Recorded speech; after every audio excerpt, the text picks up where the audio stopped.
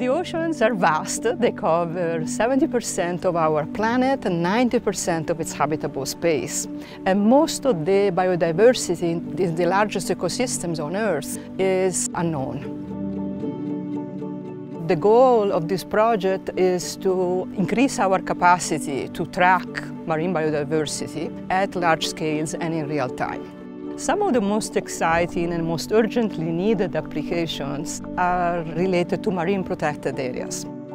The Stanford Center for Ocean Solutions has been partnering with the Palau International Coral Reef Center to help monitor the space within the Palau National Marine Sanctuary and their national waters. Palau is such a tiny, tiny little dot, but it's one of the largest conservation areas in the world. Conservation is naturally instilled in the Palauan culture, especially our marine resources. We can learn so much from just one water sample.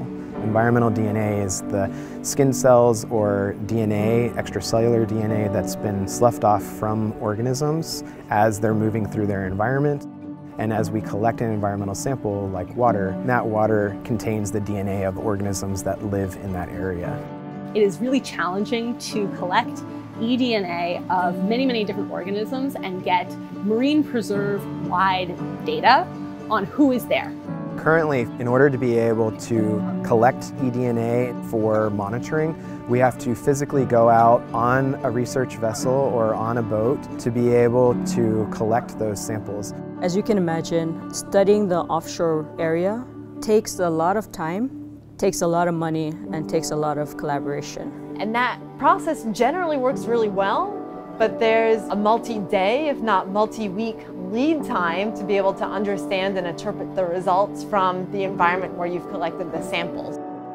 The vision is for users all over the world, scientists, communities, resource managers, to be able to characterize the diversity of coastal and offshore marine systems by using these new technologies based on optical sensors. My work focusing on nanophotonics has developed light-based sensors that can be deployed in the field to be able to monitor environmental DNA. We have essentially a light-emitting diode that sits right beneath our sensor, and then a camera on top of it. We can look at different DNA sequences when they've landed on each of our sensors. And by virtue of how those sensors are lighting up, determine what has landed on that sensor. So this chip is less than 1 inch squared that has hundreds of thousands of sensors on it potentially.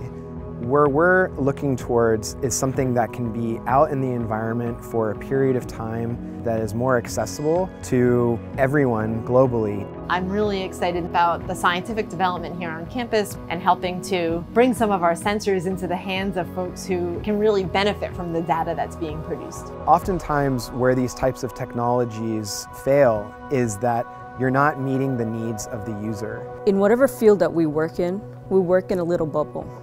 Involvement with people in different areas brings in new ideas, and collaborations show you different routes that could possibly happen. One of the aspects of that is particularly important to me is understanding how the research that we do in the lab can at least answer questions that water resource managers who are understanding what their marine preserves contain might find useful. It's very unique to have the resources to reach out beyond the university at a very early stage in your scientific process. Now is the time for action. We no longer have time on our side in order to find solutions that address some of the world's biggest challenges. There is an urgent need to democratize science and make discovery and its applications widely accessible to ocean users all over the world.